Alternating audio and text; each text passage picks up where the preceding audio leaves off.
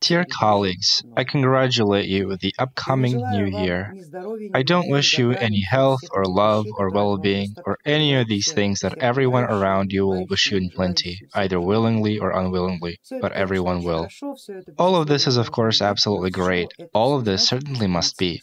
But what does it all mean if there is no higher meaning attached to it? Let the meaning be with you. Let it not simply pop up. Let you find it yourself, so that it will be yours by right and not borrowed. What is borrowed isn't valued as much as what is truly yours. Just like the connection with your God will be of great value when it's established, since at that moment you will find your own self. I congratulate you with the upcoming new year, and I will see you in the next year.